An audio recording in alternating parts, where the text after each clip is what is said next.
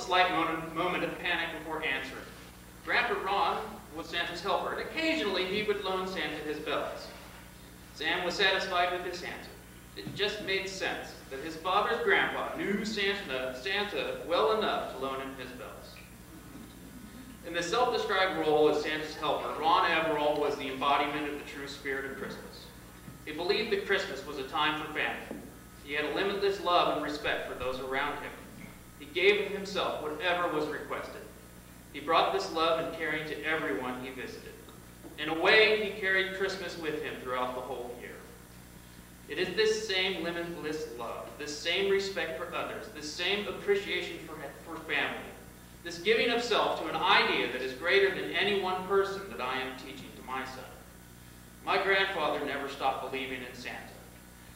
My father has never stopped believing in Santa, and I will never stop believing in Santa. It is my hope that my son will forever know Santa. Thank you.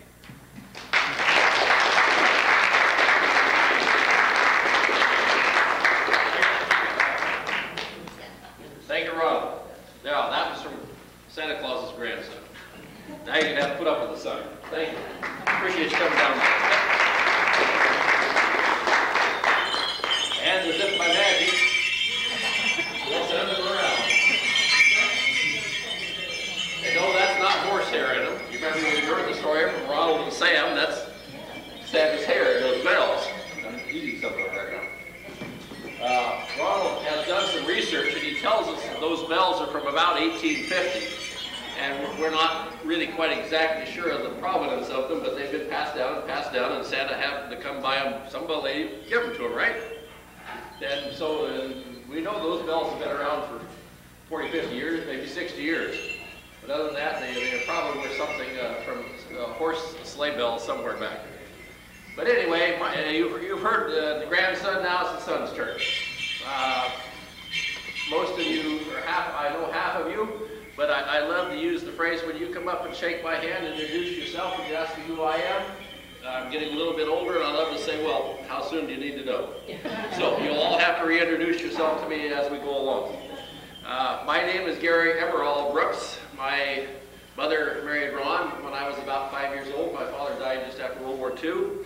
So Ron has always been my dad. I never knew my real father, so I have always had Santa Claus for a father. And that's just the way life has been. It's like Ronald says, we do believe in Santa Claus in our house because he lived there. And it's like Ronald says, from about the time we were 6 or 7 years old, we were not only riding the fire truck with Santa Claus, but we were helping line up the children on Main Street and pass out the candy canes. So that was pretty interesting. But I would like to tell you just a little bit more. Ron was born in McMinnville in 1919. He was born on the family farm out on Han Creek Road, which is just out to the Oregon Vineyard Supply Tractor Place, and down to the left a few miles. He went through the McMinnville School District, had a short crack at Oregon State College, one term at least, to try to play football. And about that time, he went off to serve as an aircraft mechanic in Ireland during World War II. And I don't know exactly what the transition was. Maybe it had something to do with the aircraft. But anyway, he was taken from being an aircraft mechanic in Ireland, and he was assigned to the Navy. And can you imagine, he was brought back to the States and stationed in Tillamook. Now, isn't that going around the world, you know, whatever. So he was a typical government, I suppose. He went to Ireland first and then back to Tillamook. And so he spent the rest of his career at Tillamook. Now, I realize that half of you I'm preaching to the choir because most of you know who I'm talking about. But right after World War II, Ron came back to McMinnville, kind of resurrected a half-defunct dairy. And in those days, the dairy had cows, and the dairy was located where what we call the Shadowwood development, part of Michaelbook is now. There was a big dairy barn and some cows back in there. And that was about 46 or 47, I believe. By about 1950, they needed to greatly expand their milk processing system, so they moved and established on the corner of 12th and Adams.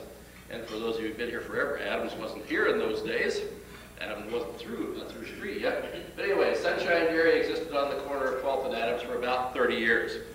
And for any of you that were here prior to 1980, you may remember Sunshine Dairy, and that was his business. And in 1980, he and my mom and their silent partner, or rather silent partner, his cook sold out the business, and that was kind of the end of it.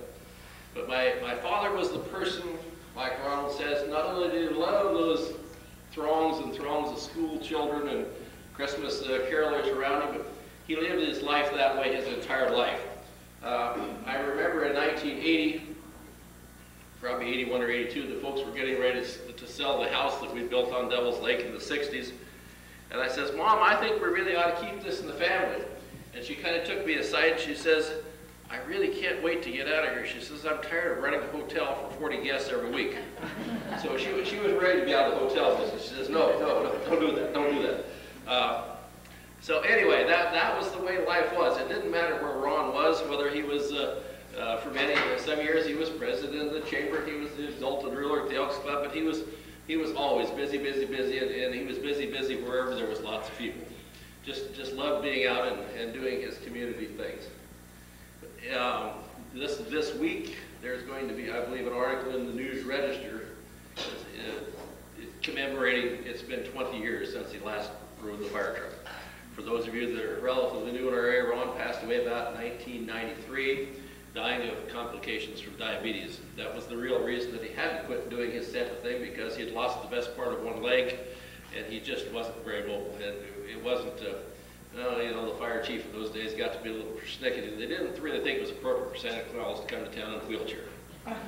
So that's when Ronald took over the job for a short time. So what else may I tell you? Let me just have a quick look at my notes here, and I think we've pretty well covered it. We still got the bells going around someplace. If we lose the bells, I don't hear it. Okay.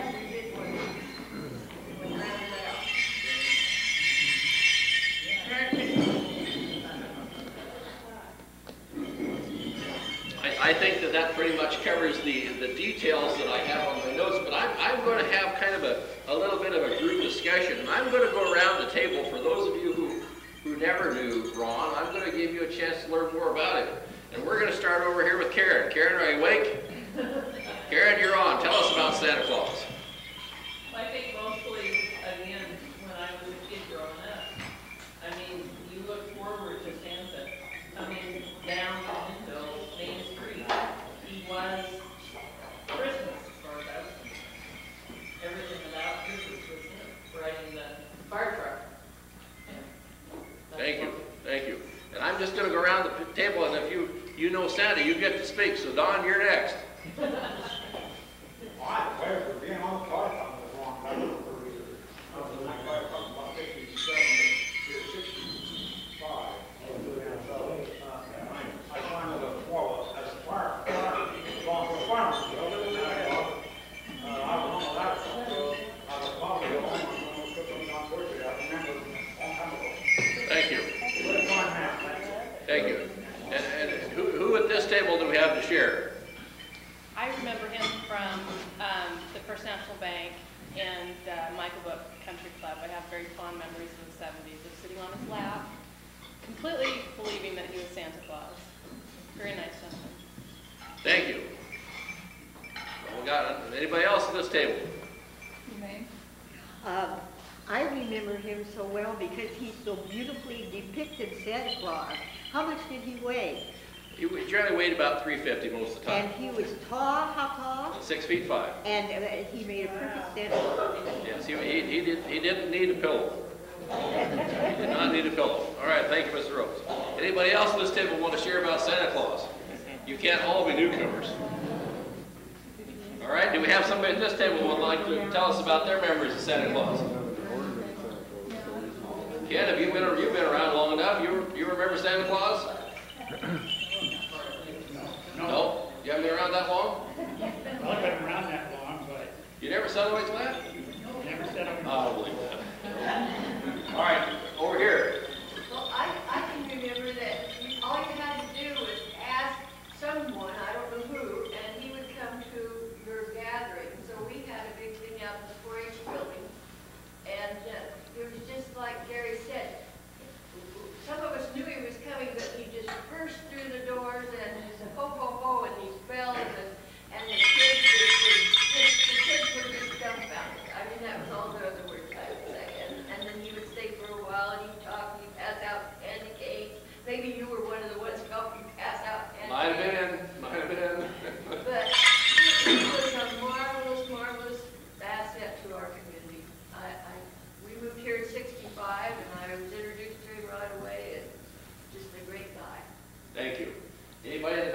like to share? Yeah, the only comment I make about your talk is that I wouldn't call Esco a silent partner. Ez was busy running the garbage service. He pretty much let Dad run the dairy, even though they were equal partners. But they were together a lot. I know they were both, the two of them were very influential in the community. And they didn't, Ron didn't restrict himself just to McMinnville. He'd come down to Yamhill too, and be Santa Claus for the kids. That was wonderful. All right, anybody up front want to share? Well, I think you had the holly tree on the corner. At our house? At your Yes, house. yes. And every year you trim that That's holly right. tree. That's right. So the kids would go over and bring holly, and so I got holly from Eborall's tree in the tree. That's right. We had a big holly tree. Big holly tree. And every year about Thanksgiving, you'd have that thing sheared, and everybody just welcome to the holly. Ladies in the back? I remember, yeah, and, you know, we moved to McMinnville in 1950. The Sunshine Dairy, and we bought Sunshine Dairy milk, and when it quit, I missed it. All right. I'm going to run off because I'm going down to the coast for the evening, but I'm going to leave some pictures, newspaper articles, and different things up here on the table for you to look at, along with the bells. And Karen will resurrect them for me and get them back. And you're just welcome to go through all this and have a look. And there's a couple little things here that have been prepared for Ronald's speech, and a couple of little things have been prepared for the article that's coming out in the News Register this week. So anyway, this I'm feeling badly that I have a number of email renditions from the newspaper because my brother is the keeper of Santa Claus, everything's Santa Claus in our family. And I didn't catch the idea that, we'll all have a moment of silence for him, he went to Hawaii October 1st and is not coming back till March 30th. Now, something about that makes me feel bad. And all of Santa Claus's things are in his house in Madras, so I missed out on that. I didn't get a chance to get that scrapbook. Next year. Otherwise, we'd had all these 8x10 glossies instead of reprints from the newspaper. So anyway, I'm going to lay them up around the table for all of you who are welcome to come and paw through them, anything that you want. And I wish you all a Merry Christmas. Thank you.